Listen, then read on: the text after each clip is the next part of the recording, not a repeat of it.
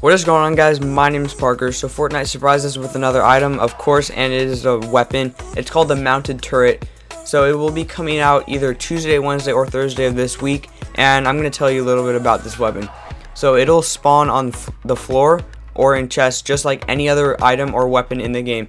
So it'll take up an inventory space, I'm pretty sure, and then when you want to use it, you have to place it down, and then you could probably press X or whatever you're playing on to sit in this thing, and it has unlimited amounts of ammo, and it'll fire until it gets overheated. So then it'll have to cool down. I don't know how long it's going to take, but we will find out when it comes out.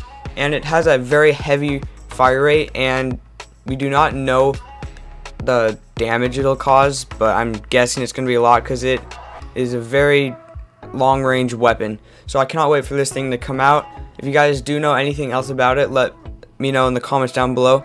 But that is going to do it for this video. If you guys did enjoy, be sure to smack a like on it, and if you are new, please subscribe, and also be sure to click the link in the description to check out my merch and follow me on Instagram. So guys, I'll see you in my next video.